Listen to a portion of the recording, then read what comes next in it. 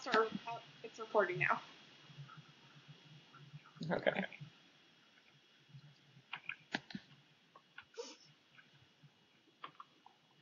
Yeah, so. Should we just... I mean, I feel bad starting without Sarah, but I mean, I'm sure she'll come later.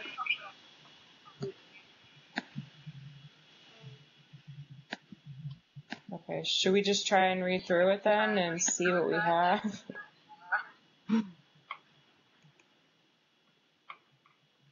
The video is 2 minutes and 59 seconds.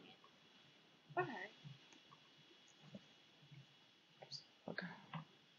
Do you think that's too long to put in there? I don't know. Maybe we could play part of it? I mean, if it's just people running, then maybe not, but if it has, like, other stuff... I'm sorry, I didn't get a chance to watch it. No, it's like a promotional video.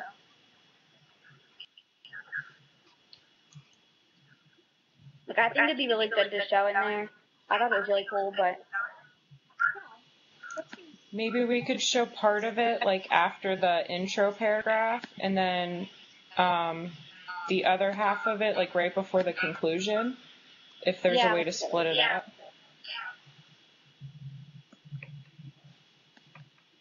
I don't know how to split it up or anything, but yeah, we can do that. Or just to, like, can you, like, pause it and go back to you, or... Yeah, probably. Can I go back and forth, maybe? I have a feeling I'm going to have to talk really, really, really slow. Yes.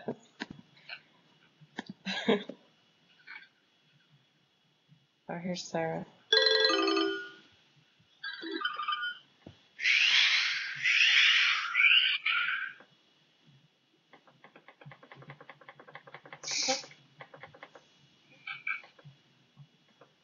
There she is. Sorry, I'm at school, so I was like, oh, I gotta get this paper printed and get on here. Let's see here.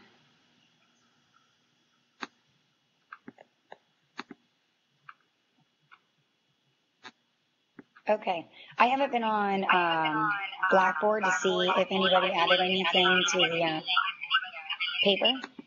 So I don't know if anybody added anything or not.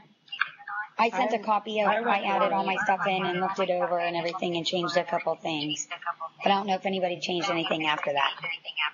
Yeah, I went back through. There was just a couple little things. Okay. But Maybe it wasn't I should have anything printed major. that one out. Okay. But we were just going to try and run through it and see how long everything was.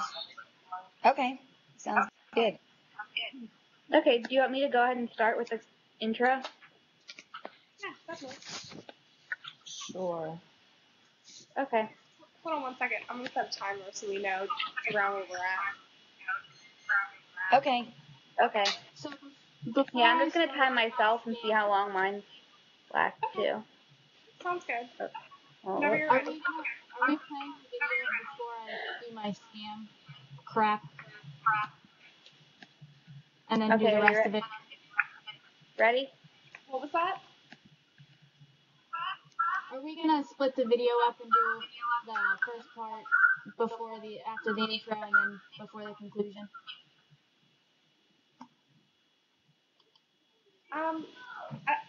I think we could split it up if you want. Let's just do a run through without the video first, just to draw time. Then add the video.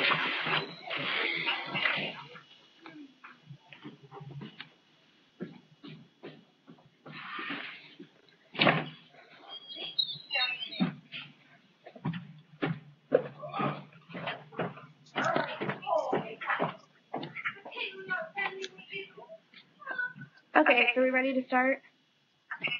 Yeah, go ahead. Okay. Where can you exercise that is fun, exciting, interesting, colorful, and to help out a good cause? That's easy. You can do all of these things at the Color Run. What is the Color Run? The Color Run is a recently invented 5K run in which all the runners get doused in colorful powder at every kilometer and at the finish line. Another great aspect of this totally unique race is that it helps a multitude of charities around the country as well. Now that I have established a background for the color run, is, sorry, this is messing up.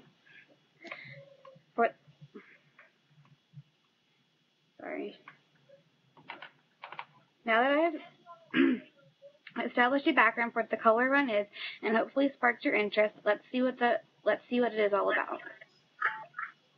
The color run is definitely not scammed. They are hosted all over the United States and even in Australia. In each city, mostly major cities, local charities are selected, and each city a race is hosted in. These charities then partner up with the race, help provide volunteers, and also receive some of the race profits. For example, the upcoming race in Madison, Wisconsin on June 29th of this month will donate the money they make to Camp Kesem, which is a camp for children ages 6 to 16 whose parents have had cancer. An example of an Australian race is on August 25th, 2013. The 5K will be held in Sydney, Australia. The charity that this race is benefiting is the Cure for Life Foundation, which is a newly established charity that raises money for medicine research and promotes health. This is a very popular race for very good causes. All of these causes get their name out there on something that was made up and completely fake. A lot of good money goes to charities that people didn't know existed. Thousands of people travel to these certain locations to help and run the causes, so it is in fact a real thing. Not only is the color run considered the happiest 5K on the planet because it's meant to bring friends and family together in a healthy setting, but it also gives back to a chosen charity from that area, like stated before. There is a different charity chosen at each location to give to, and runners may also choose to honor someone who is fighting a disease or has passed away. Since the event is not timed, there is no single winner and allows for people of all ages to join. It doesn't matter if you have never run a 5K before, you run here. In 2012, an estimated 60% of runners had never run a 5K race before this event. What's the best part about the color run? The trademark of this race is the act of dousing participants at each kilometer with different colors.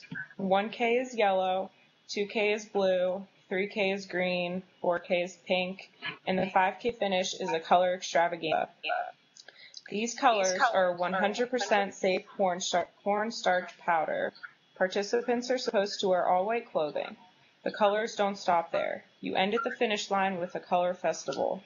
This is a dance party where participants are doused with more colored cornstarch and are given odd foods. The Color Run held 50 races in 2012 with over 600,000 participants. It is actually the largest series of races in the country. There are 71 races left of the 2013 season, and already 32 races have been tentatively scheduled for 2012. The price to participate in the races vary depending on the hosting city, but most are around $45. The Color Run organization is actually for-profit, but they partner with local charities in each host city. These local charities provide volunteers on race day, and in return, the charities get a percentage of the race fees depending on the number of volunteers they provide. Although the exact amount given to each charity is not disclosed, anonymous sources have rumored that some charities in larger races have earned over $10,000 from the one-day event. It is great exposure for them, says Amanda Black, the organizer of the Baltimore and DC races. She also added that the exact donation amount is private. What makes this race better than most is that it douses a person in color while supporting local charities. This race began in January 2012 in Tempe, Arizona, with the goals to promote healthy living, happiness, individuality, and giving back to the community. A local charity is chosen at each city visited, In 2012, donations for over 60 local and national charities were raised.